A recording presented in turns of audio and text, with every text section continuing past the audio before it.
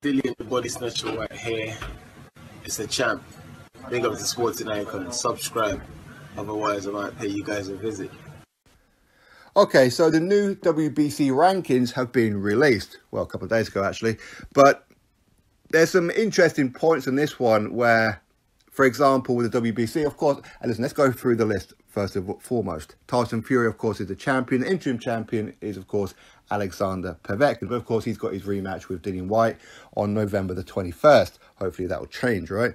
Number 1, Deontay Wilder, former champion, of course. Alexander Usyk, number 2. Luis Ortiz, number 3. Andy Ruiz Jr., number 4. 5, Dillian Whyte. 6, Joseph Parker. 7, Darren Dubois. 8, Oscar Rivas. 9, Filip Hrgović. 10, Michael Hunter. 11, Joe Joyce. 12, Derek Chisora. 13, Charles Martin. 14, F.A. Jagba. And number 15, Ajik Cabiel. Now, I think overall, as a top 15, that's not bad. It's not brilliant, but you're never going to please everybody, okay? And we fully understand that.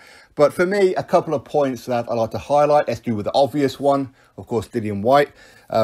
He takes one loss after he's dominating that fight. He gets hit with one punch and he gets dropped, not only from number 1 and the interim championship status, but down to number 5. Which is kind of weird when, I mean, listen, you can drop him down to number 15. It doesn't really make any difference. He's got his rematch with Povetkin. He wins that, and then he's back up there as the interim world champion again. So it is what it is. But I think, just for clarity, when you look at it, the bias with WBC is the fact that Luis Ortiz, who's number 3, has been knocked out twice in his last 5 fights. So why is he number 3? And again, he hasn't fought or beat anybody of any credibility. Dillian Whyte has. He's taken 1 loss with a very, very good resume. So why is it that Luis Ortiz is number 3, but Dillian Whyte is number 5? That makes very little to no sense whatsoever.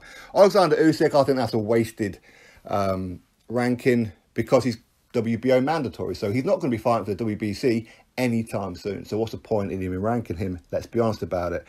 But again, he's only had 1 fight at heavyweight. But of course, he was former undisputed cruiserweight champion as well. Number 7, Darren Dubois. That's a high ranking. Number 7. I mean, if he was to defeat Joe Joyce, certainly a top 15, I think, would be justified. But I think a number 7 is a bit too high. I mean, when I do the WBO, we're going to talk a little bit more about that one. Some other good fighters as well. I mean, Oscar Rivas is number 8. Again, Oscar Rivas, last time he fought, unless I'm mistaken, was when he lost to Dillian Whyte. Unless he's had another fight since, I don't know. And who against? I don't know. But quite why he's as high as what he is, I don't know, considering that when he fought Dillian Whyte, he was there or thereabouts this kind of position. Then he went up a few levels after losing to Dillian Whyte, and now he's tending to drop back down a bit. Maybe that's some inactivity, I don't know. Filip Hrgović, again, he's looking real good. But again, much like Darren Dubois, he's still a prospect. Yes, he's beaten a couple of okay opponents, but none of them at the top end. Okay. Joe Joyce, again, similar situation with Darren Dubois and Filip Hrgović. Derek Chisora, of course, he's going to be fighting Alexander Usyk. But again, Derek Chisora, should he be a top 15? I mean, potentially, why not? I mean, I think Derek Chisora can beat most of these people on his day. A lot of it's down to Derek Chisora, let's be honest, as to what Derek Chisora turns up. Charles Martin, number 13. Do me a favour. F.A. Jagba, again, just like Darren Dubois and Joe Joyce, etc. Still a prospect. I think it's a bit too soon to be ranking these guys that high. And, of course, former European heavyweight champion, Ajik Cabiel, still undefeated. And, of course, now with top rank. So that's the top 15. Obviously, Wilder makes a difference what position he is. Again, much like Dillian Whyte, it doesn't really matter what position they are, because Wilder, he's going to get his opportunity to become a 2-time heavyweight champion of the world when he takes on Tyson Fury. I think it's unlikely that he's going to beat Fury, but hey, he's always got a puncher's chance. And, of course, with Dillian Whyte, he's got that rematch with Povetkin. So, them 2 positions, it doesn't really matter where they are, because they're going to have their opportunity next fight anyway. But it's the rest of them. Joseph Parker, I think Parker, that's not a bad position, but I think Parker, I think he does need to step up the competition a little bit now. Obviously, he's going to be taking on Junior Farr of what we're hearing at least anyway.